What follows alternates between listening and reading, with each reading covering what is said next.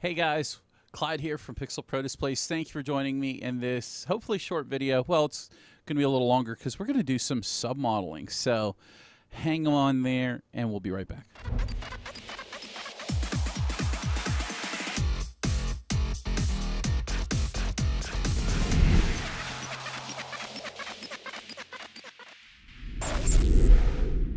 So let's get into some submodeling, right?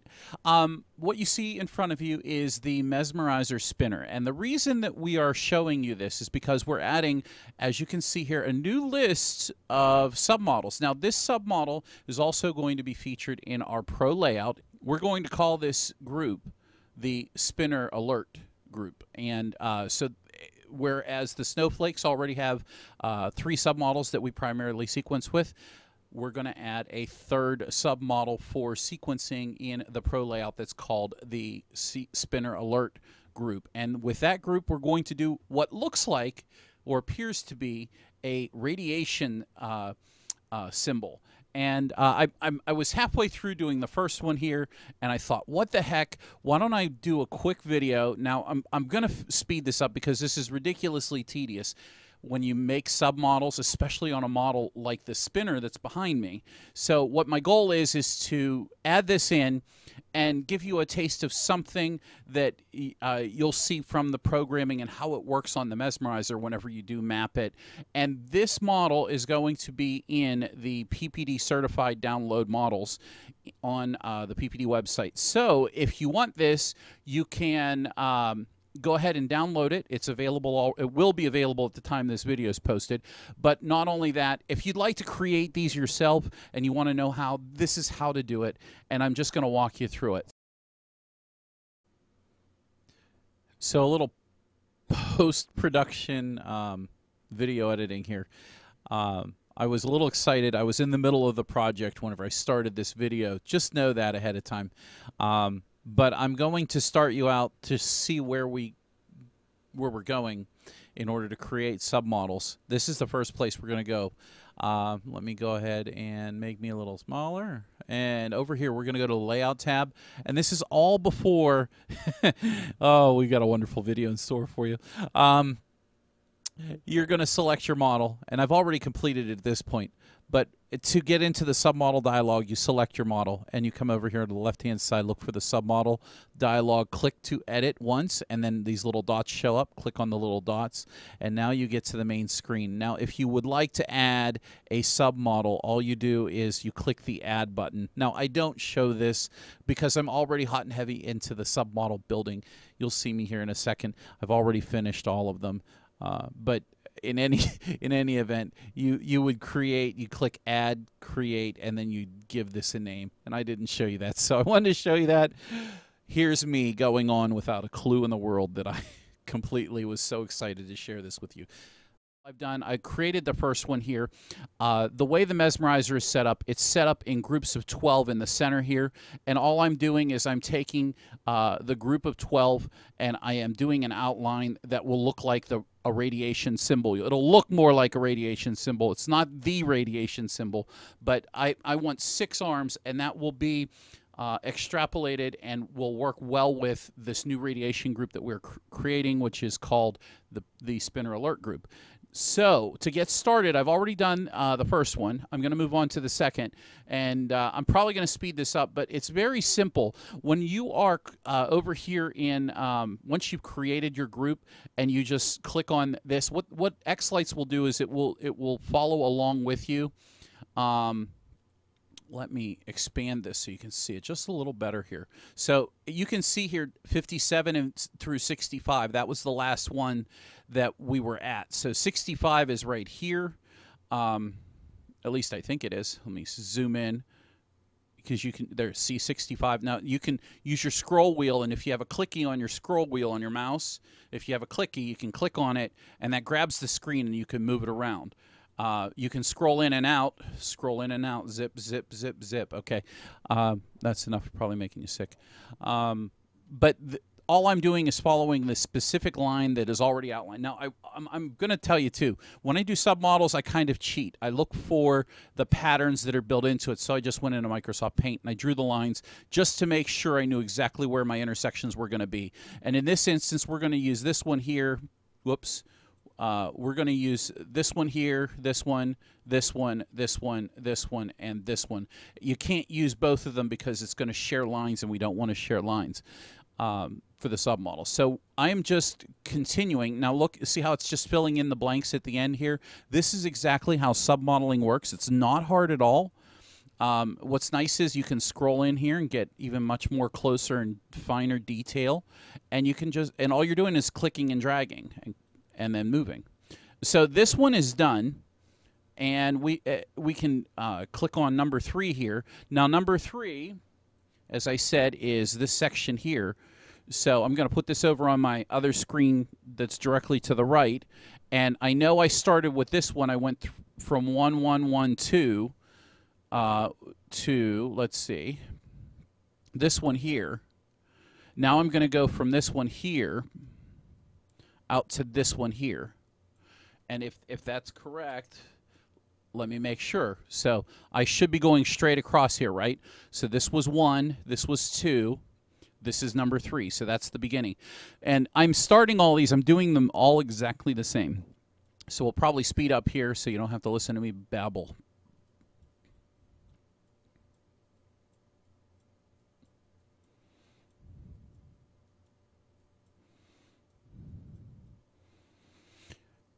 Now you may wonder how I know exactly where to end. So what I'll do is I'll go in here. I know the last one is beside the first one. If I come out and whatever makes a straight line, this is my last pixel right here. So I'm going to go 1, 2, 3 more. There we go. And then just follow it all the way back in.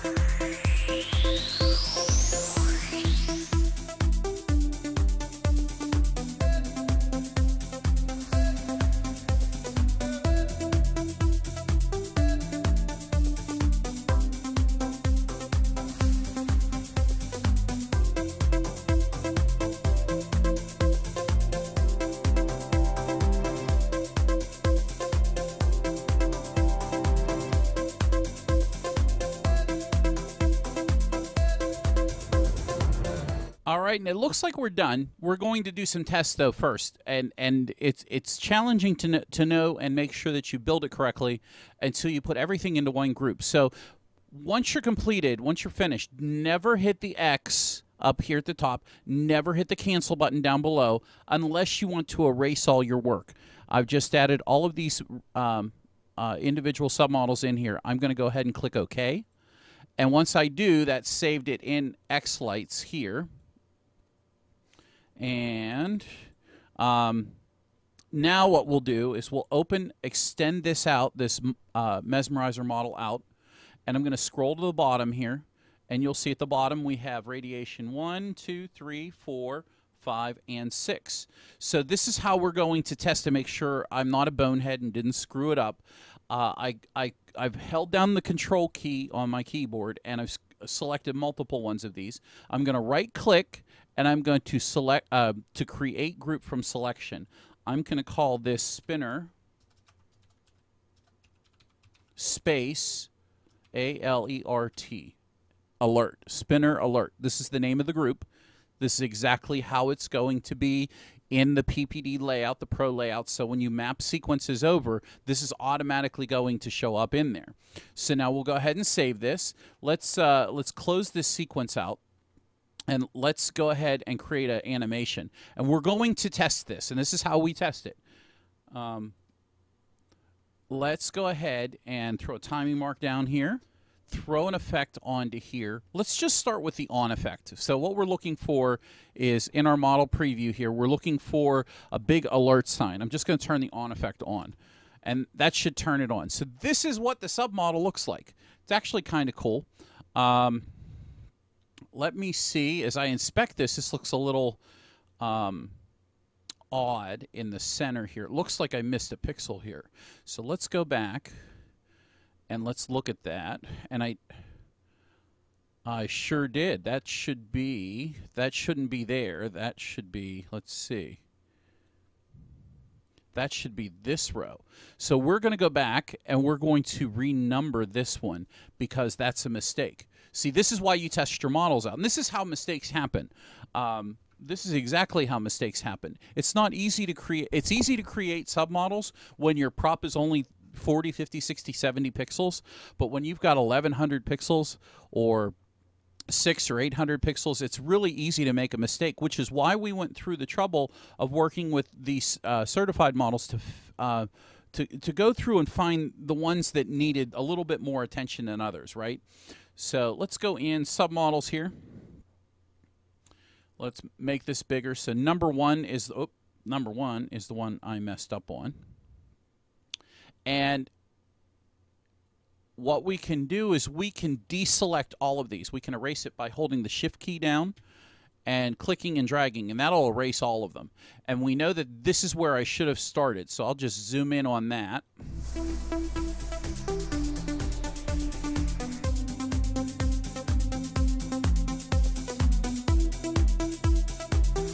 And there you have it. That's the first one is fixed. We'll click OK. We'll go ahead and click the Save button. And we'll go back to the Sequencer tab, and we'll click on it again. That'll refresh it.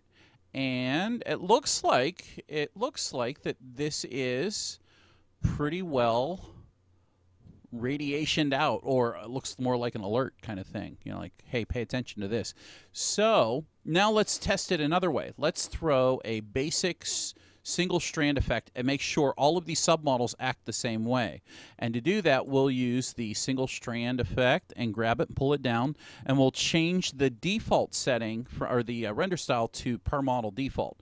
And what that does is that extends out the effect the whole way. We can make this a little bit longer. We can give it a more brighter color, get rid of the red and the white. There's green. Green's usually a little bit prettier.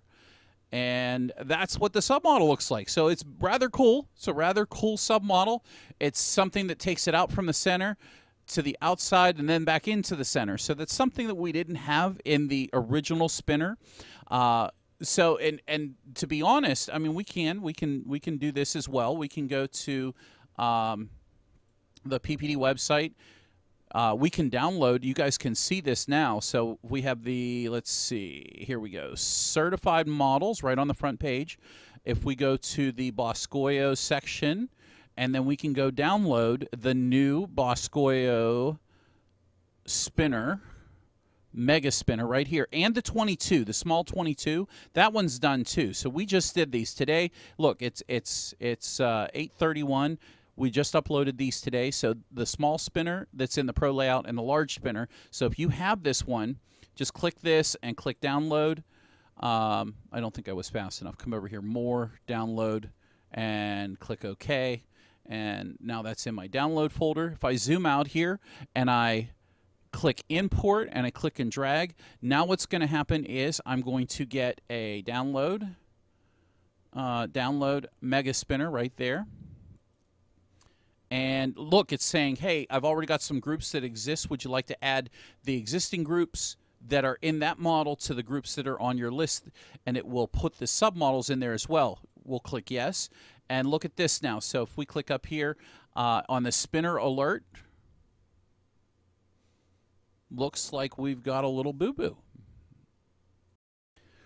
So yes, we did have a little boo-boo indeed.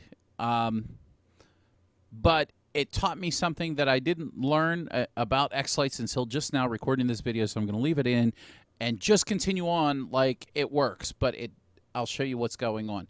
So apparently whenever you import a model, let's say this one already existed, and I think this is a bug. I stopped and I recorded a bug report video and send it off to Keith to show him what I'd found. But this is exactly what I found. It looks like I created 6 spinner alert arms on here, and when I imported it, it only imported 6 of these, and it left the other 2 outside of the group. So we're just going to, if we click on here, you can see it's missing 7 and 8.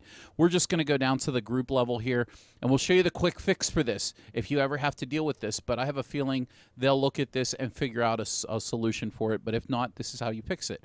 So I'm selecting 7 and 8. Those are the 2 that are missing. I'm going to add this selection, and I held Control down, and I clicked on each one of these individually, and I'm going to right-click, add selection to existing group, and I'm going to click it and or put a check mark on the alert group, and bam.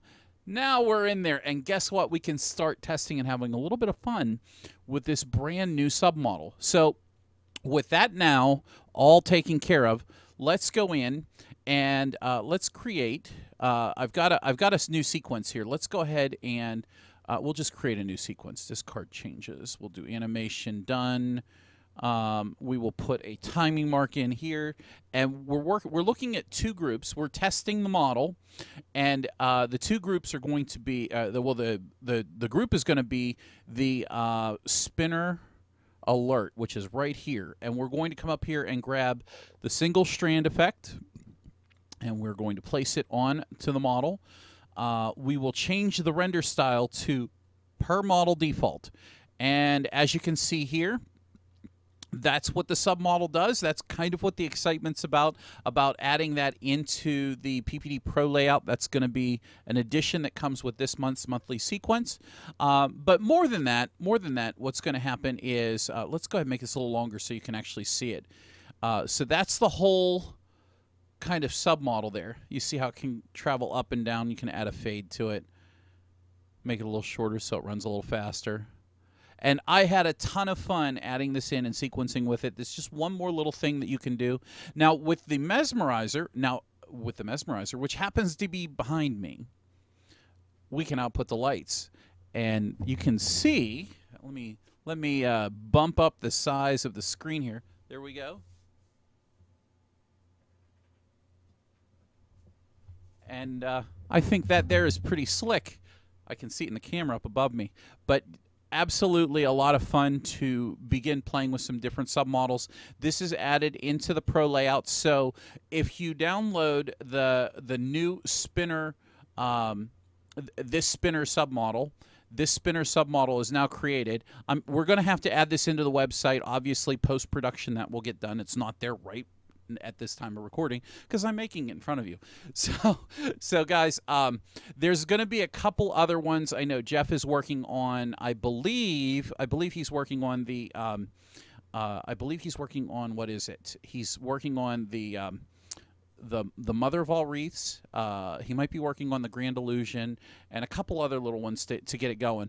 And guys, that's about everything I have for you, other than a peek at 2 new groups in the Pro, or 3 new groups in the Pro layout.